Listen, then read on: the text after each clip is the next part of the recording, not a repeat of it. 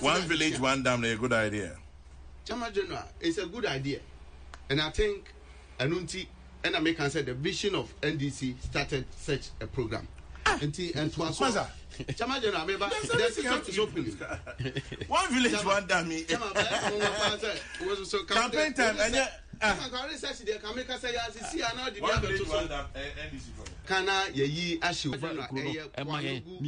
Multi-purpose dam.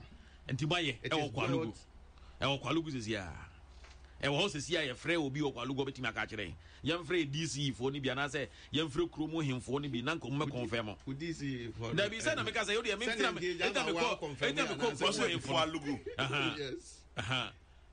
Baby a Kwalugo be a tomato factory one.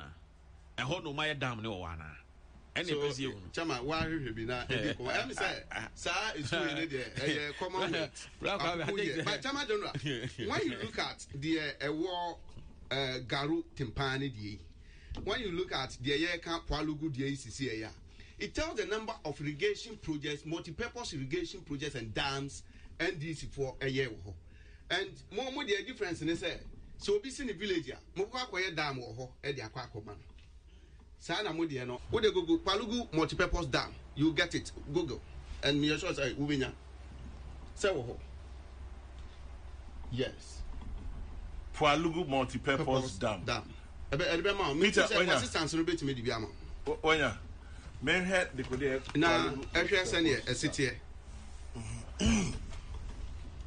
And this Garut in Pane one is also the new day. Chama, and yet the Ayaka. And I had the do, but the amount for more benefit. And I can't want him. The Bia, it's and Yabaka, Yaguso, near the Kofa has some. Someone, ye. Oh, Nami,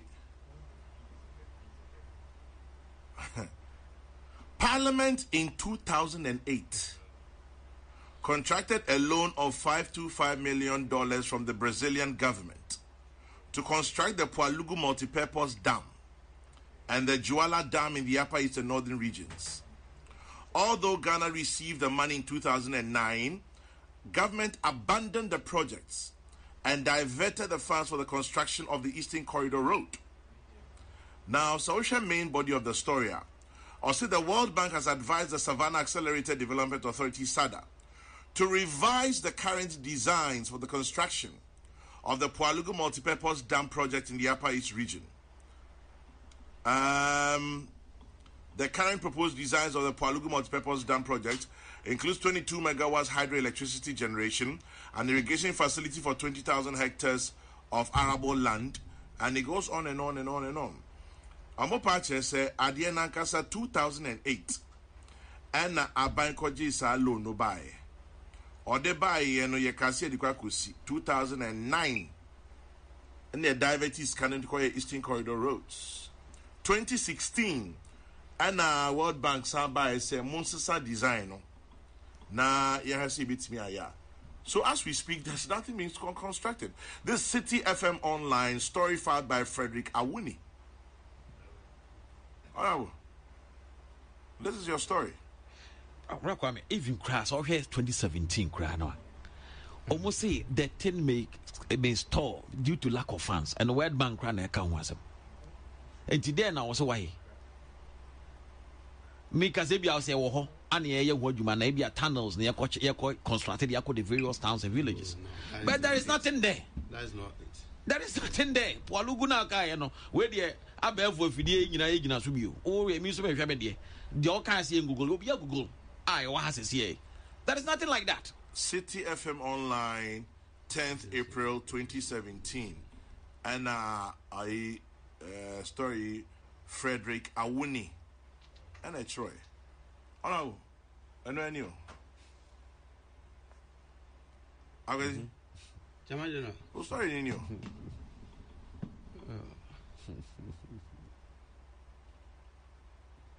And I enter also. Yentwa, so 10 more minutes from now. Find the right information, I'll give it. It will. There is now the band. I know. We put out my course City FM Online. So Paulugu there. And Paulugu for you baby. There be Ebia, no source right information. There's something else. Because Ebia Paulugu for you baby. Say Ghana Paulugu there. Any one semina Black Amodia to well, I leave it there.